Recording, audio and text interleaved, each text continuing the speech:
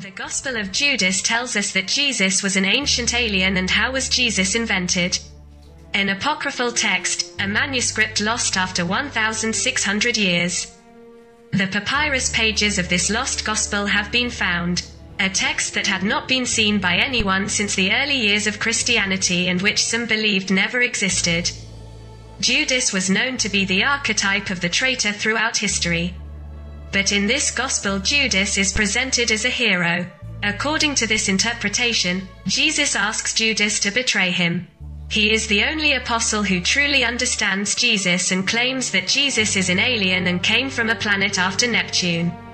In the Gospel of Jude, he gives us more information about this. The Jews then said to Judas, "When I arrested Jesus, why did he not have a unique way of presenting himself, but he changed his appearance? Sometimes it has a color, sometimes it is pale. Sometimes it is young, sometimes it is old." This has led to various conspiracy theories that speculate that Jesus was, in fact, a human-alien hybrid.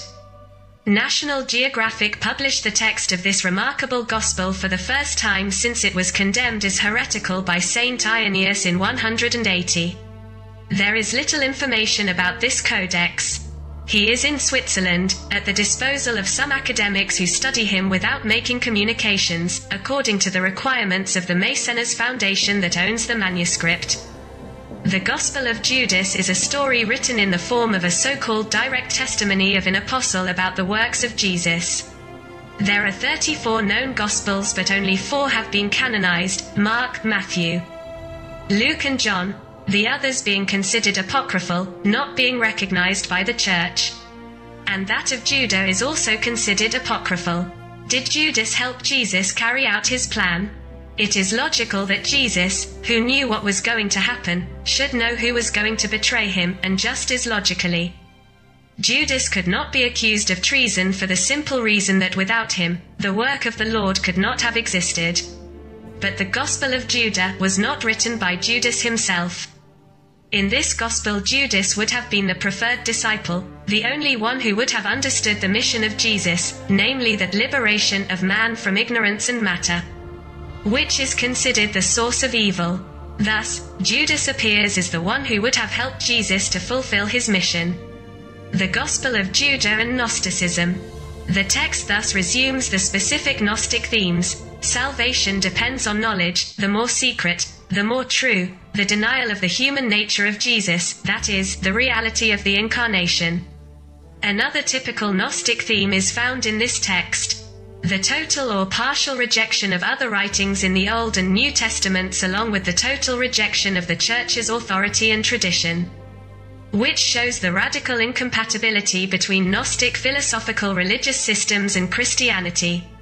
This incompatibility points to another error. For one cannot speak of Christian Gnostics as long as one of the fundamental dogmas of Christianity is the resurrection of bodies, that is, what for the Gnostics is the supreme absurdity.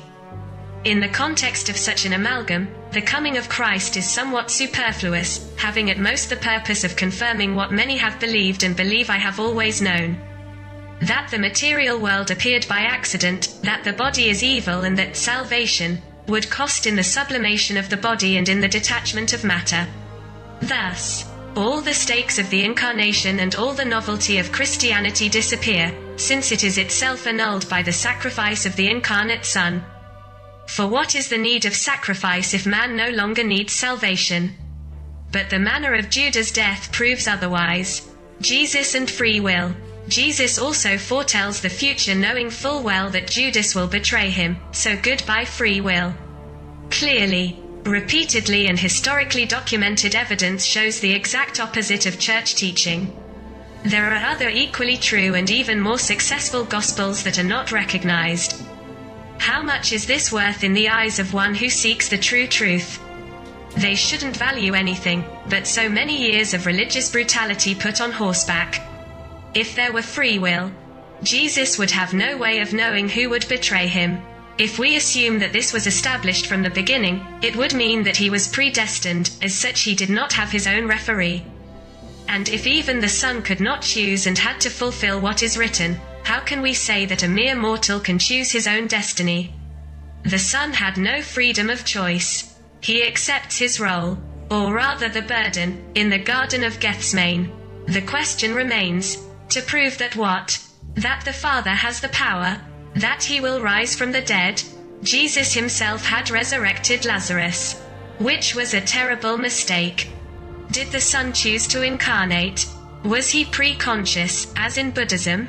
His mission, despite its purpose, finality, but especially its promiscuity, has been compromised since the resurrection of Lazarus. He contradicted human and divine nature. He did not fully understand the mission and especially did not understand that it would be fatal. The Father tried to reconnect with man through the Son. Very nice so far, but why with a sacrifice? Isn't the way too pagan? When and why did he lose this connection? His life, even if it was a role, was subject to a bigger plan. Was Jesus manipulated in profane terms by his own Father? Our Son's statement, Jesus begged to have his glass taken away. His sacrifice, far from being voluntary, is imposed, cruel, and useless in both profane and theological terms. His blood should have blotted out the original sin in the shadow of which all the people of Cain and Abel live. But there is a precedent in which another son is replaced by the Lamb. If God is an architect, Judas was just one of the pieces he used to give the structure the strength and appearance it needed. But the real mystery only now arises, if Judas really did the will of Jesus and considering that, according to the manuscript, he was the closest to Jesus. And the $1 million question is, why did Judas hang himself, or did he really hang himself? The Gospel of Judas tells us about the existence of aliens and UFOs in the time of Jesus Christ. Judas tells us that Jesus had phenomenal powers and was a disguised alien, and the Star of Bethlehem was actually an alien spaceship. There is no other way to explain all those strange events that invariably accompanied Jesus. Even ancient scientists knew about the true origin of Jesus. However, they hid it carefully, fearing, quite naturally, the persecution of the church. In another text, Judas also considers the variant, how was Jesus invented? At least 1 billion earthlings strongly believe that Jesus Christ is the Son of God, even part of the divinity seen as the Holy Third. This terrible wandering is caused by ignorance and confusion between the biblical gods and the true God. The world's occult maintains ignorance and confusion, with the help of hundreds of thousands of well-paid religious ministers, because it needs a mystically intoxicated population that does not defend its human rights. You rebellious angels must know exactly how the God Jesus Christ was made, so as not to be enlisted in the flock of mystical delusions and to lead mankind to the true divinity. No historical source of the time mentions Jeshua of Nazareth, deified by savage priests about 19 centuries ago under the Greek name Christos, hence the name Christian worship, or Jesus Christ. The Jewish historian Flavius Josephus mentions John the Baptist, but it says nothing about Jeshua being recognized by him as the Messiah, or the miracles described in the Gospels. If Jeshua had truly been a semi-divine being and performed the miracles listed in the Gospels, all historians of the time would have mentioned him in great detail. Around 90 AD they are contradictory, for which the savage clergy canonized only 4 of them, according to Matthew, Luke, John, and Mark, in order to mislead the believing population. Canonized the Gospel according to Peter, because the apostle states that Jeshua was a simple sage, without divine ancestry. The 13th apostle, Mary Magdalene. Neither Jeshua nor his apostles wrote anything. A very strange fact at a time when writing was commonplace in the counties. Were they illiterate? According to biblical legends, Jeshua was the product of religious turmoil among Roman-occupied Jews. The mythical Moshe, of whom we have no evidence that he existed, would have tried to reduce the Jewish gods to Yahweh only. But the ancient Jews, including Jeshua, continued to invoke them all. Messiah, a small sect, the Essenes or Notzri, rejects religious corruption and lives by very strict principles, joint work, abstinence, isolated from the rest of the population, waiting for another savior. Against this background of despair created by the Roman occupation, the interpretation of prophecies and the expectation of a divine savior, appeared Jeshua, an obscure Jew from Nazareth. As Mircea Eliade, the greatest Romanian specialist in religious matters, called him.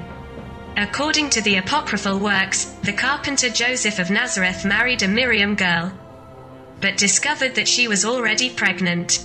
Joseph wept and wanted to kill Miriam. But an angel appeared to him in a dream and told him that the baby in her womb had been conceived by the Holy Spirit.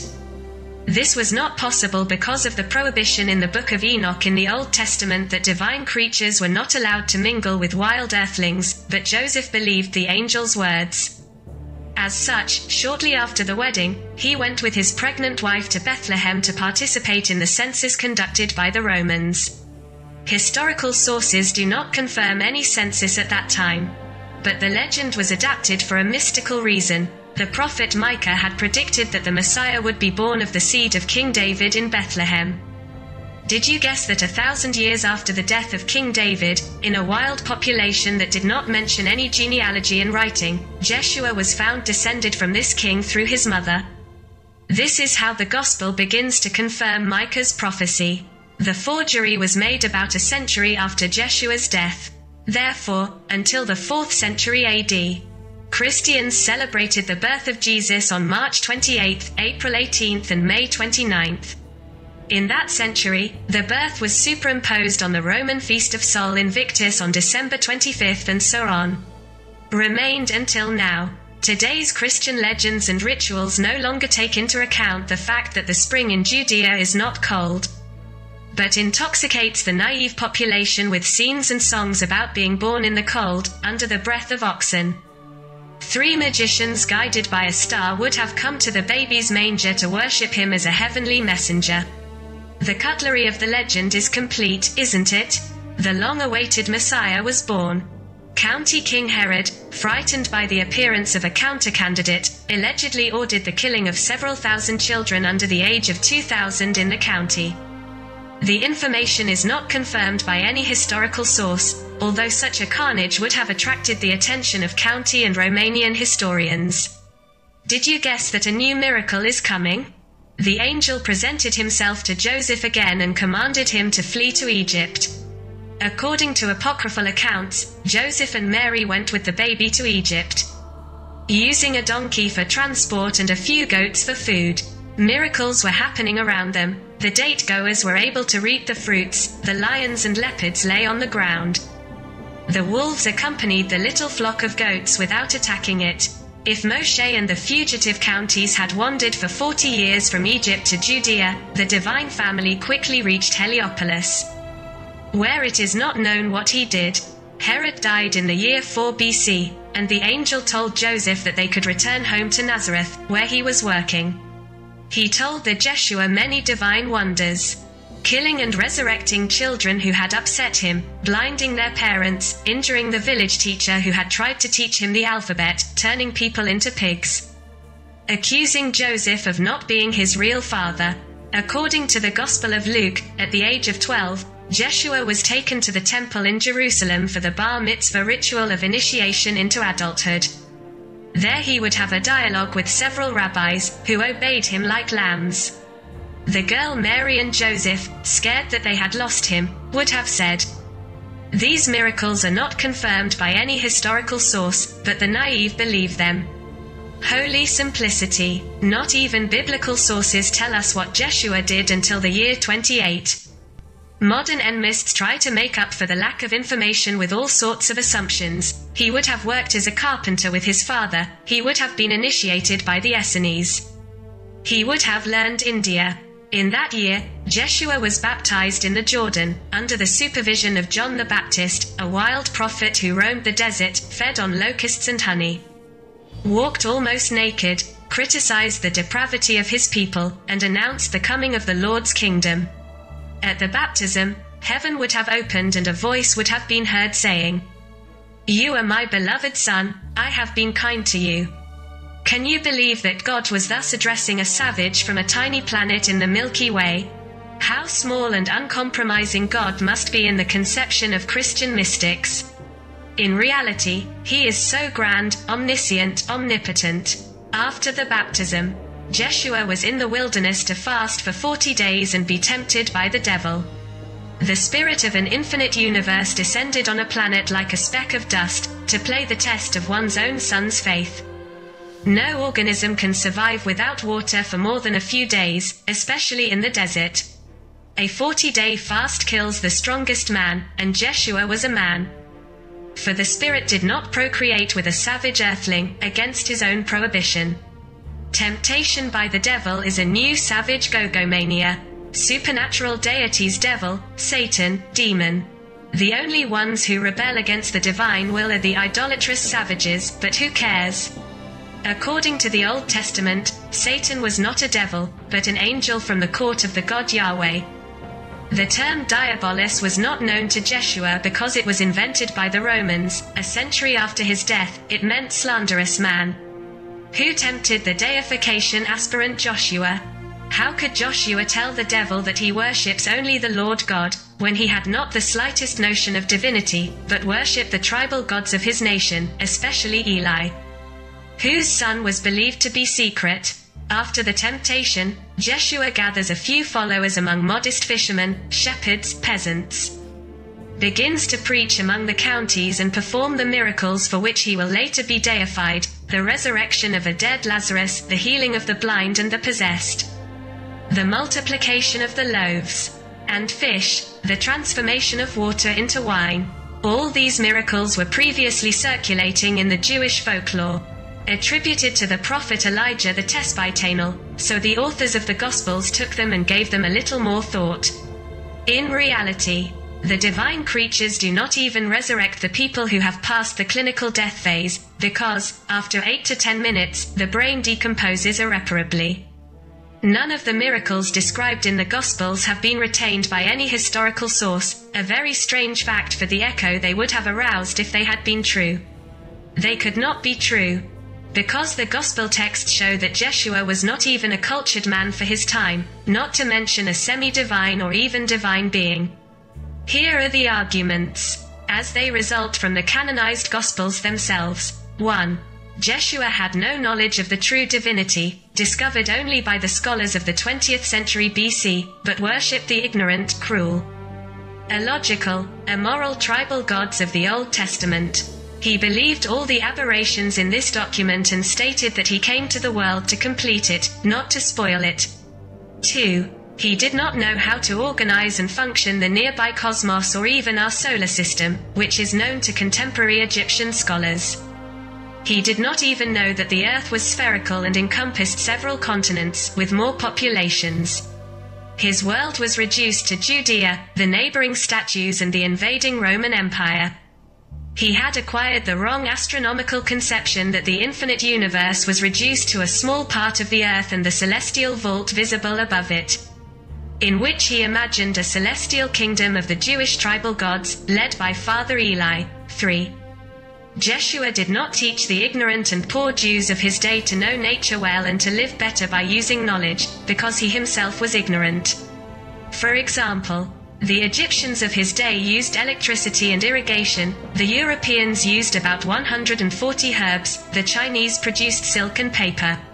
Had he been a divine creature, he would have made a leap in the scientific knowledge and material spiritual creation of the Jews, much like the god Oannes produced in the Babylonians. It seems that Oannes was an alien civilizing hero. 4. God and the subordinate divine creatures are expressed in clear laws, explanations, and commandments so that every human being can understand them. It still confuses the minds of the ignorant in his day and in the present. 5. Jeshua announced the imminent arrival of the kingdom of heaven, which did not happen. Despite this visible failure, the ignorant are still waiting, after 2,000 years, for the coming of this kingdom. In reality, we live in the universe, inspired and protected by the divinity, within the limits of our merits. There is no other kingdom in which God acts as a slave master. Those who, fooled by the priests, are still waiting for the kingdom of heaven promised by Jeshua are invited to read Matthew with clear minds, 17 to 28. In this article, Jeshua makes it clear that the kingdom will come before many of his contemporaries die. 6. Jeshua's statements and recommendations are so contradictory that he seems to have had a double personality, sometimes gentle, sometimes tyrannical and evil. For example, he recommends the love of neighbor and even of enemies, gentle conduct, almsgiving. But when he had instructed his apostles, he told them that he had not come to make peace on earth, but a sword.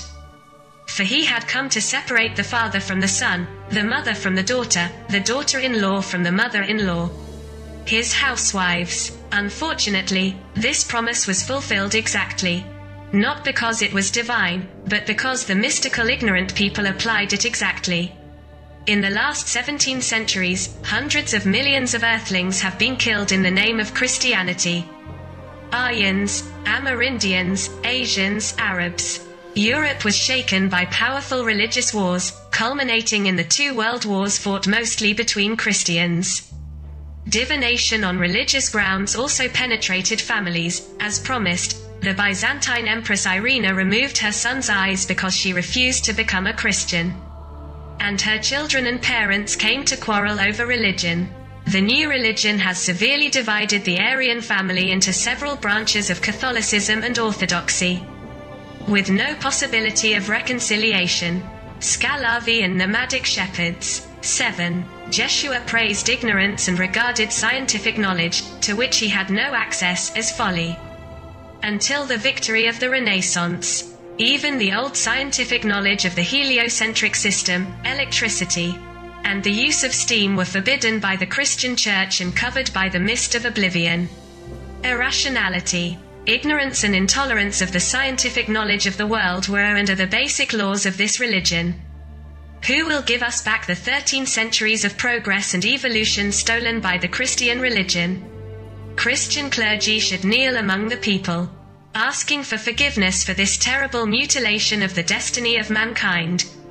But they are just as aggressive in spreading religious darkness, just as dishonest to people, and just as blasphemous to the Godhead.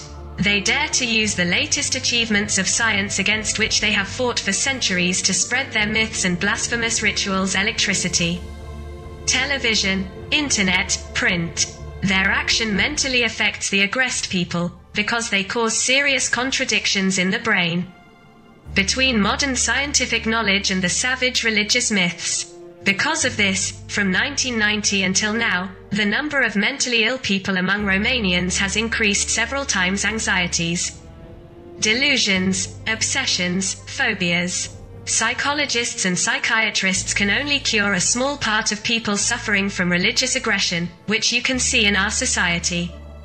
The mentally ill is also manifested in public life.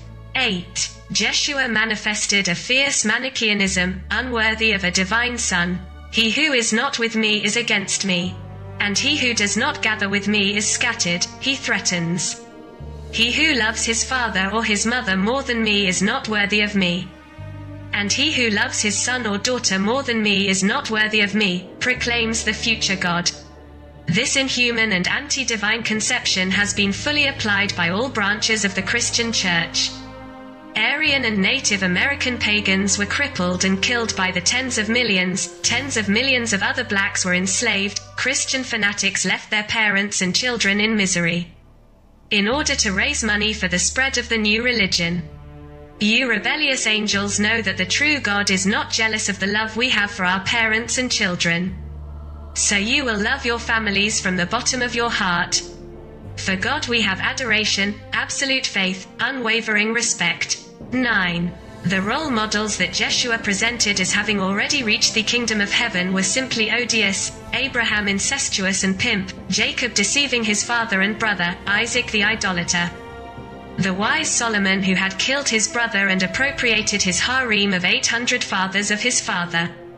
Beautiful models of morality and wisdom. My friends, we will consider ourselves as models of the true divine messengers, the moral creators who brought humanity out of the religious darkness and led it to the present phase of civilization. The section of our heroes. 10. Jeshua's faith was not even global, but nationalist Jewish, with racist tendencies, in the spirit of the Old Testament. He made it clear that he was sent only for the lost sheep of the flock of Israel, and that the children of the Canaanite dogs should not be given bread to the children of the Jews. Only at the insistence of the apostles did a Canaanite woman heal. He forbade the apostles to enter the homes of strangers of their own nation. But the passage in the Gospel was anointed by the priests, replacing the word strangers with pagans. In reality, Jeshua did not have the notions of Christian and pagan, because they were invented after his death and deification, in Greek and Latin. The Jews called the Jesuit sectarians Nazareth or Notzri. We do not know what Jeshua and the apostles called themselves. 11. Jeshua frequently used insults unworthy of a divine soil, such as puppies, cunning and fornicating people, dogs, fools. Just like any uneducated savage of our time. 12. Jeshua believed in the legend of creation in the Old Testament, a legend proven to be false by many sciences, history, anthropology, genetics, astrophysics. So he was a simple savage and ignorant mystic, who believed that mankind descended from Adam and Eve, the primordial couple created by the Elohim in 3760 BC. 13. If Jeshua had been a divine creature or at least an exceptional paranormal, as the miraculous healings show, he could not have been tortured and killed. He would have changed the thoughts of the county judges and the Romanian soldiers, or he would have miraculously disappeared from Jerusalem. His desperate cry, "Eli, Eli, why did you leave me?" indicates a simple mystical mortal who invokes his favorite god. Christian priests fool foolishness into saying that Jeshua willingly submitted to sacrifice to redeem the sins of mankind from Adam and Eve. More and more blasphemous. They claim that God himself would have sacrificed his son for the redemption of those sins. The wild conception of the sacrifice of men and animals is proper to the Jewish religion. But it has nothing to do with the divinity. Earthlings were created or colonized on Earth millions of years before the supposed creation of the Adam-Eve couple. Without any sin of knowing good and evil, and even with the obligation to know the world and the divine will correctly. All the savages in the world have made human sacrifices to the gods they imagined, but the true God did not ask for them, did not inspire them, and did not accept them.